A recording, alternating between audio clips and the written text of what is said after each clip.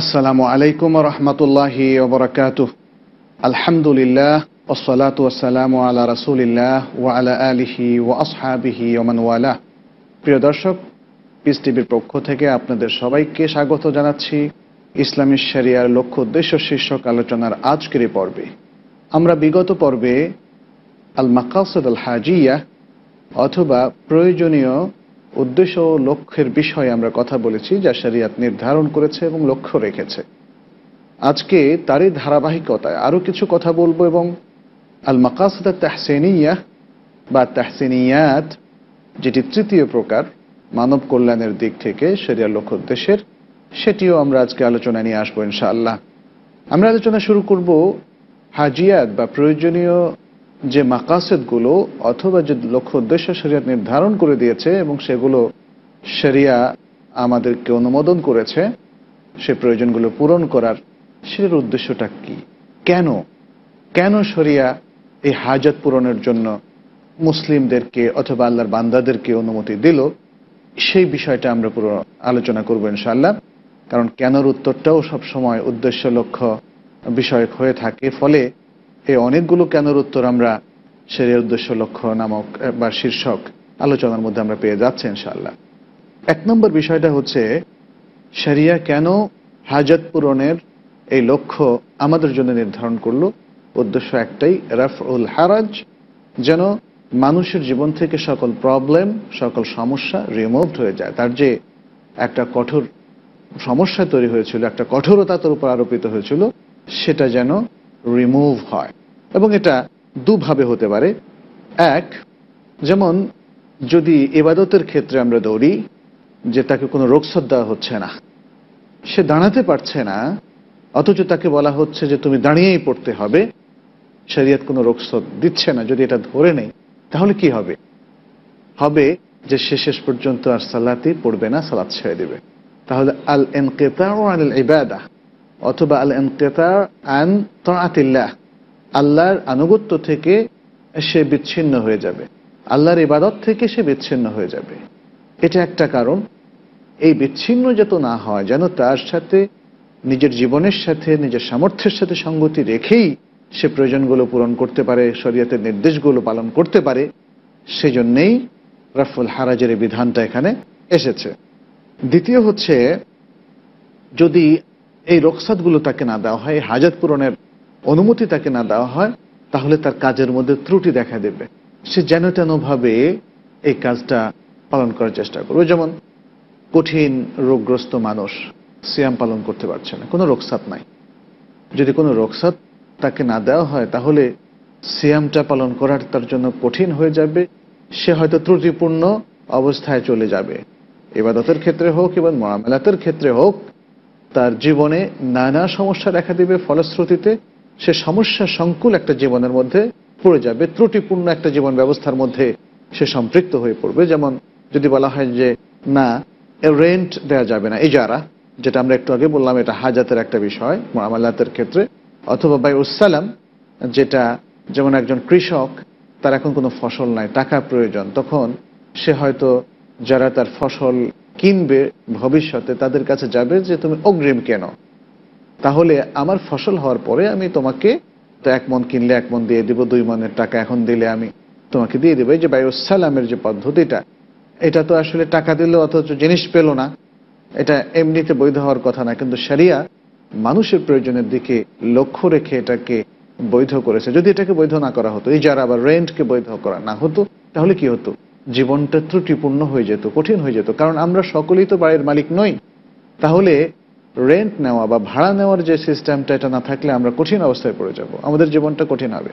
ঠিক তেমনি ওই কৃষক যার এখনো ফসল আসেনি, অথচ তার আর কোনো ইনকামের সোর্সও নেই, সে ফসলকে অগ্রিম টাকা বা মূল্যের বিনিময়ে বিক্রি করে সে কিন্তু তার হাজারটা পূরণ করতে পারছে। তাহলে দ্বিতীয় কারণটাই যে কাঠিন্য বা কঠোরতা আল্লাহ তাআলা উঠিয়ে নিচ্ছেন, সেটার দ্বিতীয় কারণ হলো যাতে ত্রুটিহীন জীবন এবং ত্রুটিহীন ইবাদত সে যাপন করতে পারে, সে পালন করতে পারে। তাহলে এই প্রথম উদ্দেশ্যের কারণে আমরা বলবো যে আল মাকাসিদুল হাজিয়া এগুলোর প্রতি শরীয়ত লক্ষ্য রেখেছেন এবং মানুষের হাজাত পূরণের ব্যবস্থা করে দিয়েছেন। দ্বিতীয় আরেকটা বিষয় হচ্ছে খেদমাত আদ-দারুরিয়াত। খুব চমৎকার একটা ছোট্ট পয়েন্ট হলেও অত্যন্ত গুরুত্বপূর্ণ একটা বিষয়। আমরা জরুরি বিষয়গুলোর উপরে এত বেশি আলোচনা করেছি, আমার ধারণা যে জরুরি বিষয়গুলো আপনারা বুঝেছেন। হাজি বিষয়গুলো তার নিচের পর্যায়ে। হাজাতে সে আসলে জরুরতের খেদমত করে, অর্থাৎ জরুরি বিষয়গুলো আরো পরিপূর্ণ হয়, আরো সুসংহত হয় যখন হাজাতটা পূরণ করা হবে। আর যদি কোনো ব্যক্তি শুধু জরুরি বিষয়গুলোর উপরই সীমাবদ্ধ থাকে, তাহলে তার কাজটা সুন্দর হবে না, পরিপূর্ণ হবে না। এটা আমরা ইবাদতের ক্ষেত্রেও লক্ষ্য করতে পারি, আমাদের জীবনধারার ক্ষেত্রে বা আমালাতের ক্ষেত্রেও আমরা কিন্তু লক্ষ্য করতে পারি। কিরকম? যেমন ইবাদতের ক্ষেত্রে একজন ব্যক্তি যদি বলে যে আমি সালাত আদায় করব শুধু আরকানুস সালাত দিয়ে, সালাতের রকমগুলো পালন করবো, আর কিচ্ছু আমি করব না, তাহলে সালাতটা কি কমপ্লিট সুন্নাহ ভিত্তিক হবে? কারণ সালাতের মধ্যে আছে আরো ওয়াজিবাত, সালাতের মধ্যে আছে মানদুবাত ইত্যাদি আরো অনেকগুলো বিষয়। সুতরাং শুধু ফরজ দিয়ে যদি কেউ সালাতটা আদায় করেন, তাহলে তার সালাতটা কিন্তু পরিপূর্ণ সুন্দর হচ্ছে না। ঠিক একইভাবে আমরা হজের ইবাদতের উদাহরণে দিতে পারি। হজের মধ্যে কিছু আছে আরকানুল হজ, এবং আপনারা জানেন যেমন হজের মূল রোকন হচ্ছে 4টা, যদিও কোনো কোনো ওলামা সাইকে রোকনের মধ্যে অন্তর্ভুক্ত না করে 3টা বলেছেন। প্রথম হচ্ছে এহরামের নিয়াত করা, এহরাম করা। দ্বিতীয় হচ্ছে তাওয়াফ করা, যেটাকে আমরা তাওয়াফুল ইফাদা বলি হজের। এবং তৃতীয় হচ্ছে সাই করা, আরাফাতে অবস্থান করা ইত্যাদি। এই 4টা মিলে হচ্ছে হজের রোকন। যদি কেউ বলে যে আমি এই 4টা জরুরি বিষয়গুলো করেই শুধু হজকে পালন করব, তাহলে তার মুজদালিফা অবস্থান থাকবে না, তার মিনায় অবস্থান থাকবে না, সে রামিউল জামার করবে না। এই কাজগুলো না করলে তার হজের কি অবস্থা হবে? ঠিক একইভাবে আমরা মুআমালাতের ক্ষেত্রেও যদি বলি যে আমি শুধু ততটুকু খাবো যতটুকু খেয়ে আমার জীবন চলে, আমি এর বেশি আর খাবো না, যদি এই হয় সিদ্ধান্ত, তাহলে কদিন পরে সে কৃষকায় হয়ে যাবে। তার জীবনের অনেক কিছু তার জন্য কঠিন হয়ে যাবে, তার ভালো লাগবে না, তার রোগ ব্যাধি দেখা দিবে। কারণ তাকে তো পরিমিত পুষ্টিকর খাবারও খেতে হবে। জীবনটা কোনো মতে চলে, এভাবে তো হবে না, অর্থাৎ শুধু জরুরত পূরণ করলেই হবে না। তাহলে এই ইবাদতের ক্ষেত্রে হোক বা মুআমালাতের ক্ষেত্রে হোক, এই দুটো ক্ষেত্রে আমরা এই উদাহরণগুলো পেশ করলাম এটা বোঝানোর জন্যে যে হাজাত এসে জরুরতের খেদমত করে, অর্থাৎ জরুরতকে একটা পরিপূর্ণতা প্রদান করে। তাহলে জরুরত পূরণের পরে যদি হাজারটা পূরণ করা হয়, তাহলে আমরা দেখি ইবাদতের মান আরেকটু বাড়ে এবং মানুষের জীবনধারার মানও বাড়ে। ইবাদত যেমন আরেকটু পরিপুষ্ট হয়, আরো আকরাব ইলা সুন্নাহ বা সুন্নার কাছাকাছি হয়, ঠিক তেমনি আমাদের জীবনধারাও, জীবনের হাজাতগুলো যখন আমরা পূরণ করব, তখন জীবনটা আরেকটু কমফোর্টেবল হয়, আরেকটু কঠিনতা বা কঠোরতা থেকে মুক্ত হয়, এবং এই জীবনটা আমাদের কাছে আরেকটু সুখকর হয়। তাহলে এই দ্বিতীয় পয়েন্টটা কেন শরিয়াত আল মাকাসিদুল হাজিয়াকে পূরণের অনুমতি দিয়েছে? দ্বিতীয় কারণ খেদমাতান লিদ-দারুরিয়াত, জরুরাতের বা জরুরি বিষয়গুলোর খেদমত স্বরূপ, জরুরি বিষয়গুলোকে পরিপূর্ণ করার জন্য। তৃতীয় যে বিষয়টি সেটি হচ্ছে হিমায়াতুদ দারুরিয়াত, জরুরতটাকে প্রোটেক্ট করা, জরুরতটাকে প্রোটেক্ট করা। আমরা একটা বলেছি খেদমত করা, আর একটা হচ্ছে প্রোটেক্ট করা। একটা জিনিস লক্ষ্য করুন, যদি কোনো ব্যক্তি শুধু ফরজ পড়ে, ফরজ সালাতগুলো 5 ওয়াক্ত সালাত পড়ে এবং সুন্নতগুলো সে না পড়ে, তাহলে ফরজটা কিন্তু খুব সুন্দর ওয়েল প্রোটেক্টেড হবে না। কারণটা কি? কারণ সে যদি সুন্নতও পড়তো, তাহলে সুন্নত তাকে মানে সে যতটুকু কাজ তার জন্য খুবই জরুরি, তার অতিরিক্ত করে সে তার জরুরি কাজটাকে নিখুঁত করতে পারত। এবং আমরা হাদিসের মধ্যেও দেখি, যখন ইবাদতের মধ্যে বান্দাকে সর্বপ্রথম তার যে আমল সম্পর্কে জিজ্ঞেস করা হবে সেটা হচ্ছে সালাহ। যদি দেখা যায় ফরজ সালাতের ক্ষেত্রে সে অনেক ত্রুটি করেছে, অনেক পড়েনি, তখন এই ফরজ সালাতের রিকাভারিটা কিভাবে দেয়া হবে? নফল সালাত থেকে। তাহলে সে যে ফরজের অতিরিক্ত নফল যদি সে আদায় না করে, তাহলে তো এখানে রিকাভারি হচ্ছে না। এটা একটা দিক, কিয়ামতের দিন তাকে ফেস করতে হবে। আর আরেকটা দিক দুনিয়াতেও ফেস করতে হবে, যে সে শুধু যদি জরুরি সালাতগুলো পড়ে, দেখা যাবে যে সেই জরুরি কাজটা সে চমৎকার স্ট্যান্ডার্ড মেনটেন করতে পারছে না। একটা বাড়ির উদাহরণ আমরা দিতে পারি। একটা বাড়ির জরুরি বিষয়গুলো কি? তার যে বিমগুলো আছে অথবা তার যে দেয়ালগুলো আছে, তার যে ছাদ আছে, এগুলো হচ্ছে বাড়ির অত্যন্ত জরুরি বিষয়। কারণ এই বিষয়গুলো ছাড়া সে সুন্দর করে বাড়িকে দাঁড় করাতেই পারবে না, বাড়ির কোনো ভিত্তিপ্রস্তরই সে স্থাপন করতে পারবে না। কিন্তু যদি বলি যে শুধু বাড়িটাকে শুধু বিমের উপর স্থাপন করা হলো, বাড়িটাকে দেয়াল এবং ছাদ দিয়ে ঘিরে ফেলা হলো, আর জরুরি বিষয়গুলো যেমন দরজা জানলা দেওয়া হলো, কিন্তু একে কোনো সিমেন্ট দিয়ে এটাকে সুন্দর করা হলো না, রং করা হলো না, খসখসে থাকলো, তখন এই কি আমরা সুন্দর একটা বাড়ি বলবো? অতএব শুধু জরুরত পূরণ করলে, হাজাত ছাড়া, তাহলে সেটা সুন্দরভাবে সুরক্ষিত হয় না। বাড়ির প্রোটেকশনের জন্য আরো যে হাজাতগুলো আছে এটাকে পূরণ করতে হবে। ঠিক তেমনি ইবাদতের প্রোটেকশনের জন্য সকল হাজাতগুলো পূর্ণ করতে হবে। তাহলে হাজাত পূরণের মাধ্যমে একদিকে যেমন জরুরতের খেদমত হয়, তার পরিপূর্ণতা সাধন হয়, ঠিক তেমনি তার প্রোটেকশনটাও চমৎকারভাবে সাধিত হয়। অর্থাৎ জরুরতগুলো আরো সুন্দরভাবে প্রোটেক্টেড হয় হাজিয়াতগুলো যদি পালন করার জন্য উদ্যোগ নেওয়া হয় এবং ইনিশিয়েটিভ নেওয়া হয়। এরপরে আমরা বলবো যে হাজাত পূরণের জন্য জরুরতের বাইরেও আর অনেক মাসলাহাত থাকতে পারে এবং সেটা বাস্তবায়িত হবে এই হাজাত পূরণের মধ্য দিয়ে। জরুরত ছাড়াও তো অনেক মাসলাহাত মানুষের আছে, অনেক কল্যাণ মানুষের আছে, অনেক ধরনের আরো বিষয় আছে যেগুলো পুরোপুরি জরুরতের মধ্যেও পড়ে না অথবা হাজাতের মধ্যেও পড়ে না। কিন্তু মানুষ যখন এই হাজাতটা পূরণ করে তখন তার অন্যান্য লক্ষ্য, অন্যান্য মাসলাহাগুলোও কিন্তু সাধিত হয়। দর্শক, আমরা একটা বিরতিতে যাব, বিরতির পর এসে আবারও এই বিষয়ের উপর আমরা আলোচনা চালিয়ে যাব। আশা করছি ততক্ষণ পর্যন্ত আপনারা আমাদের সাথেই থাকবেন।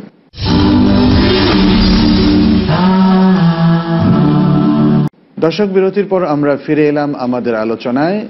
মানব কল্যাণের দিক থেকে শরিয়ার মাকাসিদ এবং উদ্দেশ্যগুলো যে তিন প্রকার, তার তৃতীয় প্রকারে চলে যাচ্ছি, সেটি হচ্ছে আত-তাহসিনিয়াত। আত-তাহসিনিয়াত, তাহসিনিয়া শব্দ হচ্ছে এক বচন, তাহসিনিয়া তার বহু বচন হচ্ছে তাহসিনিয়াত, পরিপূরক সমূহ। এখানে তাহসিন শব্দটা মানে হচ্ছে সুন্দর করা, সুন্দর করা। সেখান থেকে ইয়া নিসবতি আসার পরে হয়েছে তাহসিনিয়া অথবা তাহসিনি। আল মাকাসিদ আত তাহসিনিয়া, মাকাসিদ শব্দটির সিফাত হওয়ার কারণে এখানে সবগুলো শব্দই আমরা দেখতে পাচ্ছি স্ত্রীলিঙ্গের ব্যবহার করা হয়েছে। আল মাকাসিদ আল দরুরিয়া অথবা দরুরিয়াত, আল মাকাসিদ আল হাজিয়া অথবা আল হাজিয়াত, আল মাকাসিদ আত তাহসিনিয়া অথবা তাহসিনিয়াত। কিন্তু শব্দটা যদি মাকাসিদ কথাটা আগে না থাকতো উজ্জ, তাহলে আমরা তাহসিনি বলতাম। যাই হোক, এখানে শব্দটার অর্থ একই। তাহসিন মানে সুন্দর করা, আর যে জিনিসটাকে সুন্দর করা হলো সেটা হচ্ছে তাহসিনি অথবা তাহসিনিয়া, যেখানে আমরা হাজাতের সঙ্গে ঠিক একই কথা বলেছিলাম। তাহলে আত-তাহসিনিয়াত হচ্ছে সেই সকল মাসালেহ, সেই সকল কল্যাণের বিষয়গুলো যেটা সৌন্দর্যকে বৃদ্ধি করে, যেটা সৌন্দর্য বৃদ্ধির উপকরণ, বাট এটা হাজাতের মধ্যে পড়ে না, প্রয়োজনের মধ্যে পড়ে না, এটা জরুরাত এর মধ্যেও পড়ে না। অর্থাৎ তাহসিনিয়া হচ্ছে সে সকল কল্যাণগুলো, সেটা হোক আমাদের ইবাদতের সাথে সংশ্লিষ্ট, হোক আমাদের ব্যক্তির যাবতীয় কল্যাণের সাথে, সমাজের, পরিবারের কিংবা মুআমালাতের বিভিন্ন কল্যাণের সাথে সংশ্লিষ্ট সেই সকল বিষয় যেগুলো জরুরিও নয় এবং হাজাত বা প্রয়োজনীয় নয়। অর্থাৎ জরুরতের এবং হাজাতের বাইরের আর যত বিষয়গুলো আছে সেগুলো হচ্ছে তাহসিনিয়া। ক্লিয়ার? আমার ধারণা যে এই সংজ্ঞার পরে আপনাদের কাছে জিনিসটা একদম ক্লিয়ার হয়ে যাবে। তাহলে বোঝা গেল যে তাহসিনিয়া যে হাজাত এবং জরুরতের পরে যেহেতু তার অবস্থান, তাহলে এটা আমরা এর দিকে মহতাজ নই। তাহসিনিয়াগুলো পূরণ না করলে আমাদের জীবনের কোনো ক্ষতি হবে না এবং কোনো কষ্টই হবে না। উদাহরণ আমরা দিতে পারি এভাবে, যেমন রান্না বাড়ার ক্ষেত্রে রুটি অথবা ভাত এবং কিছু তরকারি, এটা অত্যন্ত জরুরি। যতটুকু না খেলে আজকে আপনার শরীর ঠিক থাকবে না, অসুস্থ হয়ে পড়বেন, এটা হচ্ছে জরুরি। এর সাথে একটু যদি বাড়ান, একটু লবণ, একটু একটা সুন্দর তরকারি বা পাকটা একটু ভালো করে মজা করে করলেন, তাহলে এইটা হচ্ছে কি, এটা হলো হাজাত। কারণ আপনি পাকটা যদি হয় খুবই বাজে, খেতেই পারছেন না, জাস্ট কোনো রকম পেটে ঢোকাচ্ছেন, তাহলে জরুরতটা পূরণ হলো, হাজারটা পূরণ হলো না। হাজারটা পূরণ হবে যদি পাকটা সুন্দর মতো হয় এবং দু একটা অনুষঙ্গ, যেমন লবণটা ঠিক মতো হয়, পেঁয়াজটা দেওয়া হয়, একটু তেল থাকে, তেলটা দেওয়া হয় ইত্যাদি। তাহলে এগুলো হচ্ছে হাজাত। তাহসিনিয়াটা কি? তাহসিনিয়াটা হচ্ছে যদি খাবারের মধ্যে আপনি অনেক আইটেম নিয়ে আসেন, খুব মজার মজার খাবার করেন, যেমন গোশত নিয়ে আসেন, পোলাও, কোরমা, কিংবা আরো কয়েক আইটেমের ভর্তা, যেটা আমাদের সমাজে অনেকেই করে থাকেন, এটা হচ্ছে তাহসিনিয়া। তাহলে এটা হাজাতেরও বাইরে, জরুরতেরও বাইরে। এটা হলে ভালো, না হলে কোনো অসুবিধা নাই। তবে মনে রাখতে হবে, আমরা বলেছি হলে ভালো, কিন্তু তার সীমায় কতটুকু। আমরা কিন্তু এর আগে একটা আলোচনায় বলেছিলাম ইসরাফ করা যাবে না, ইসরাফ করা যাবে না, তাবযীর করা যাবে না, অপব্যয় করা যাবে না। আপনি যদি বিশাল বড় রকমের আয়োজন করেন এবং সেখানে 100 রকমের আইটেম দেন খামাখা, অথবা 50 রকমের, অথবা 20 রকমের, যেখানে 10টা আইটেমে চলে সেখানে এর বেশি একটা আইটেম দেওয়াটাও ইসরাফের মধ্যে চলে যেতে পারে। সেটা অবশ্য ভিন্ন আলোচনা, আমরা সে আলোচনা যাচ্ছি না। কিন্তু আমরা জাস্ট এতটুকু বোঝানোর জন্য বলবো যে দরুরাহ এবং হাজাতের বাইরে আর যা কিছু আছে সেটা হচ্ছে তাহসিনিয়া। আমরা সালাতের একটা উদাহরণ দিতে পারি তাহসিনিয়া বোঝার জন্য, কারণ তাহসিনিয়ার এই বিষয়টা কমন, সকল ক্ষেত্রেই এটা প্রযোজ্য হয়, ইবাদতের ক্ষেত্রে, মুআমালাতের ক্ষেত্রে, আখলাকের ক্ষেত্রে। তাহলে আমরা বলবো যে ইবাদতের ক্ষেত্রে বা সালাতের ক্ষেত্রে আরকান এবং ফারায়েদুস সালাহ, সালাতের ফরজ কাজগুলো হচ্ছে জরুরি, যেগুলোর কোনো একটা মিস হলে ওই রাকাতই বাতিল হয়ে যাবে। তাহলে এই সালাতকে আপনার আদা করতে হবে, কারণ আপনার সালাত হয়নি, একটা রকন চলে গেলে সালাত হবে না, অত্যন্ত জরুরি। আচ্ছা, দ্বিতীয় হচ্ছে যদি আপনি ওয়াজিবাতগুলো মিস করেন, ওয়াজিবাতগুলোকে আমরা হাজাত, সালাতের হাজাত হিসাবে উল্লেখ করছি, হাজাতের সাথে তুলনা করছি, কারণ এই ওয়াজিবাতগুলো সালাতের জন্য অত্যন্ত দরকার। তবে যেহেতু কোনো একটা ওয়াজিব ছুটে গেলে তার জন্য সিজদায়ে সাহু দেয়ার বিধান করা হয়েছে, তাহলে তার রিকভারি হয়ে যাচ্ছে। এটা এতটা জরুরি নয় যে ছুটে গেলে সালাতই নষ্ট হয়ে যাবে আরকানের মতো, আরকান ছুটে যাওয়ার মতো, না, সেটা নেই। তাহলে এটা প্রয়োজন, ওয়াজিবাতগুলো তো করতেই হবে, ওয়াজিবাতগুলো তো করতে হবে, এটা ছাড়া কোনো অপশন নাই। কিন্তু ভুলে একটা দুটো থেকে গেলে আপনি সাহু সিজদা করলে হয়ে যাচ্ছে। এর বাইরে সালাতের মধ্যে আছে কিছু মানদুবাত, কিছু মানদুবাত। মানদুবাত মানে হচ্ছে কিছু এমন অপশনাল কাজ যেটা সালাতে শ্রীবৃদ্ধি ঘটাবে, সালাতকে আরো সুন্দর, আরো পরিপূর্ণ করবে, আপনার সওয়াব বাড়ার আরো কারণ হবে, ইত্যাদি ইত্যাদি। কিন্তু এগুলোর কোনো একটা যদি বাদ পড়ে যায়, যেমন আপনি মিনিমাম একবার সুবহান রাব্বিয়াল আলা সিজদার মধ্যে তাসবিহ পাঠ করবেন, কিন্তু এর বাইরে যদি 2-3 বার বা 5 বার করেন, অথবা এর সাথে সুবহানাকাল্লাহুম্মা ওয়া বিহামদিকা ইত্যাদি যে আরো যেই তাসবিহাতগুলো রাসূল সাল্লাল্লাহু আলাইহি সাল্লামের কাছ থেকে এসেছে, সেগুলো যদি আপনি সেজদার মধ্যে করেন, অথবা সেজদার মধ্যে যেহেতু দোয়া কবুলের একটা চমৎকার সুযোগ, আপনি যদি সেটাও বাড়িয়ে দেন, সেজদার মধ্যে আরেকটু দোয়া করে নিলেন শরীয়ত যেভাবে আপনাকে রেকমেন্ড করেছে সেভাবে, তাহলে এটা হলো মানদুবাতের পর্যায়ে পড়ে। কিন্তু এতটুকু না করলে, আপনি শুধু একবার তাসবিহ পাঠ করলে আপনার সেজদাটা হয়ে যাচ্ছে, মিনিমাম একবার করলে হয়ে যায়। রুকুর ক্ষেত্রে একই কথা। তাহলে এখানে আমরা ইবাদতের ক্ষেত্রেও কিন্তু উদাহরণ পেয়ে গেলাম তাহসিনিয়াত, যে কিভাবে হতে পারে, যে এই তাহসিনিয়াত ইবাদতের ক্ষেত্রে হতে পারে, যেভাবে ইবাদতের ক্ষেত্রে হাজিয়াতের উদাহরণ আমরা পেয়েছি, যেভাবে ইবাদতের ক্ষেত্রে আমরা জরুরতের উদাহরণও পেয়েছি। এভাবে আমরা যদি আমাদের জীবনের অন্যান্য বিষয়গুলোকে চিন্তা করি, তাহলে সেখানেও দেখব তাহসিনিয়াত। আজকে আমি ব্যক্তিগত জীবনে বলবো যে আমার পোশাক যেটা না হলে চলছে না, এটা জরুরি। আমার খাবার, যে খাবারটুকু না হলে চলছে না, সেটা জরুরি। আবার খাবারের মধ্যে হাজিয়াত কোনটা সেটা আমরা ইতিমধ্যে বলেছি। পোশাকের মধ্যেও আমার হাজাত হচ্ছে পোশাকটা যদি পরতে একটু আরাম হয়, যদি খসখসে, অত্যন্ত গরম এবং অ্যালার্জি দেখা দেয়, তাহলে এই পোশাক তো পরা যাবে না। চালানো যাবে কোনো মতে কয়েক ঘন্টা, কয়েক দিন, বাট এটাতে তো কন্টিনিউ করা যাবে না, কঠিন হবে। শরিয়াতের জন্য আমাদেরকে একটু ভালো পোশাক, যেটা আমাদের জন্য মানানসই, যেটা আমাদের শরীরকে সুস্থ রাখবে, শরীরের অ্যালার্জি দূর করবে না, সেটা আমাদের হাজাতের মধ্যে পড়ে যায়। কিন্তু পোশাকটা যদি একটু দামি পোশাকে পরতে চান, যেমন টরে কাপড় অথবা এমন কটনের কাপড় যেটা একটু দামি, পরতে আরো অনেক বেশি আরাম, সেটা সৌন্দর্যকে বৃদ্ধি করবে, আরামকে বৃদ্ধি করবে, বাট সেটা না হলেও চলবে। জীবনের প্রত্যেকটা ক্ষেত্রে আমরা তাহলে দেখতে পাচ্ছি জরুরিয়াত আছে, হাজিয়াত আছে, তাহসিনিয়াত আছে। একটা প্রতিষ্ঠানের ক্ষেত্রে যদি আমরা বলি, একটা প্রতিষ্ঠানের যেমন শিক্ষক থাকতেই হবে, তার একটা বিল্ডিং অথবা একটা জায়গা, ক্লাসরুমগুলো থাকতেই হবে। এবং আজকের যুগে যেমন তার লাইট ফ্যানের ব্যবস্থা করতেই হবে, এগুলো হচ্ছে জরুরি অনুষঙ্গ, জরুরি বিষয়। যে বিষয়গুলো আছে যেমন ঠিক আমরা ওইভাবে কিয়াস করে বলবো যে এর সাথে আনুষঙ্গিক যে বিষয়গুলো ছাড়া আসলে ক্লাস চালানো খুব কষ্ট, যেমন বোর্ড অথবা যেমন বই অথবা যেমন যেটা হোয়াইট বোর্ড মার্কার অথবা ব্ল্যাকবোর্ড মার্কার ইত্যাদি, এই যে বিষয়গুলো এগুলো কিন্তু হাজাতের মধ্যে পড়ে, এগুলো হাজাতের মধ্যে পড়ে। কিন্তু একটা খুব সুন্দর সাজানো গোছানো স্কুল যেখানে আলাদা প্রিন্সিপালের জন্য বিশাল একটা সেন্টার টেবিল থাকবে, একটা ইজি চেয়ার থাকবে, একটা প্যারেন্টসদের জন্য ওয়েটিং রুম থাকবে, সোফা দ্বারা সাজানো, স্কুলটা অত্যন্ত সাজানো, এগুলো হচ্ছে তাহসিনিয়াতের মধ্যে পড়ে। তাহলে আপনি কোন জিনিসটাকে জরুরত হিসাবে আগে দেখছেন, তারপরে কোনটা হাজাত, তারপরে কোনটা তাহসিনিয়াত, এগুলো এই নলেজটা কিন্তু আমাদের জন্য খুব জরুরি, খুব জরুরি। শরিয়া এই যে মাকাসিদের সুন্দর একটা প্রকরণ আমাদেরকে দিয়েছে, এটা শুধুমাত্র ধর্মীয় কোনো ব্যাপার নয় প্রিয় দর্শক।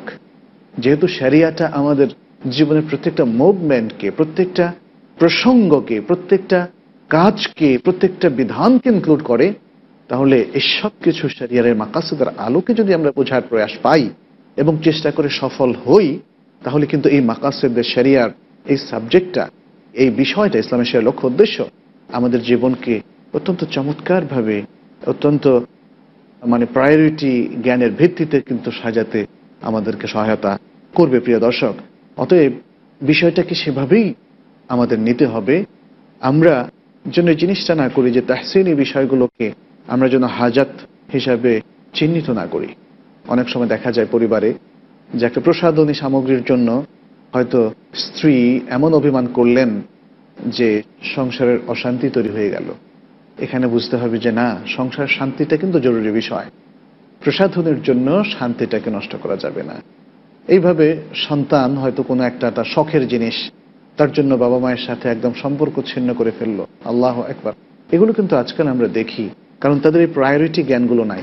তারা ঠিক তাদের মাসালেহ, তাদের কল্যাণের কোনটা অত্যন্ত জরুরি, কোনটা হাজি অথবা প্রয়োজন, এবং কোনটা তাহসিনী বা সৌন্দর্য বর্ধক, কমপ্লিমেন্টারি, নট নেসেসারি, সেটা কিন্তু তারা জানছে না, সারা বুঝতে পারছে না। ঠিক এই নলেজের অভাবে কিন্তু আজকে আমাদের কাজের মধ্যে অনেক প্রবলেম দেখা দিচ্ছে। আজকে দেখুন এই সমাজের মধ্যে আমরা দেখি একদল লোক অনেক টাকা খরচ করে কনসার্টে চলে যায়, নাটক দেখতে চলে যায়, নাটক করে, অথচ সালাত আদায় করে না। তাদের মধ্যে এই নলেজটা গড়ে ওঠেনি যে জরুরি কোনটা, প্রয়োজনীয় কোনটা, তাহসিনী কোনটা। দর্শক, এটা আমাদের জন্য অত্যন্ত জরুরি। আসুন আমরা সেই জন্য বিষয়গুলোকে আরো ইলাবোরেটলি বোঝার চেষ্টা করি। আল্লাহ আমাদেরকে সে তৌফিক দান করুন। বলতে বলতে আমরা আজকের পর্বের শেষ প্রান্তে চলে এসেছি। আপনাদের সবাইকে ধন্যবাদ জানাচ্ছি। আল্লাহ যেন আমাদের আপনাদের সবার প্রচেষ্টাগুলোকে কবুল করেন। পরবর্তী পর্ব দেখার আমন্ত্রণ জানিয়ে আজকের মতো এখানে শেষ করছি। আল্লাহ হাফেজ। আসসালামু আলাইকুম ওয়া রাহমাতুল্লাহি ওয়া বারাকাতুহু।